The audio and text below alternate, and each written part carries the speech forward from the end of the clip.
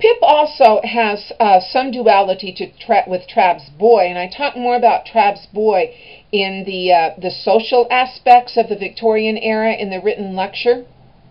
But there are some commonalities there, and I'm not going to go into those because I want to talk about other dualities within the book. And one of the other characters who has a huge duality is Wemmick. Wemmick is Jagger's hired man. He works for Jaggers. And at first we don't know much about Wemmick, but Wemmick and Pip actually become friends. And when they do become friends, Wemmick asks Pip to come to his house and spend the night. And Pip is amazed when he gets to Wemmick's house because, it's built like a castle. And there's a cannon, there's the stinger, and there is the aged parent. And when they get to the house, to the castle, and Pip asks Wemmick, what does, Mr. Jaggers thinks of this? Does he admire it? Mr. Wemmick says, he has never been here. He's never going to be here. And he tells Pip, he says, what happens at the office happens at the office. And what happens at home happens at home. And he doesn't want Pip to even tell Jaggers about the castle and the aged parent. Now, why doesn't Wemmick want Jaggers to know? Because I think it would taint his home. Very, very, very clear case of duality. Very, very, striated. And at home, Wemmick is like a different man. He is the king of his castle.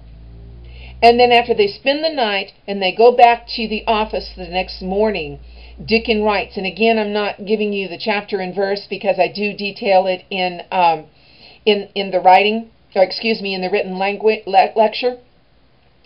Wemmick becomes quiet. He becomes drawn.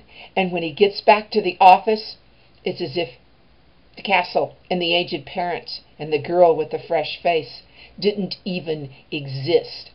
Now, interestingly enough, Wemmick is one of the most sane characters in Great Expectation. Miss Havisham is certainly not sane. Mrs. Joe, she might be sane, but she's, so greedy. So maybe I should say Wemmick is one of the most balanced people in the book. You see characters all around. Jaggers, Estella, who has been ruined by Miss Havisham.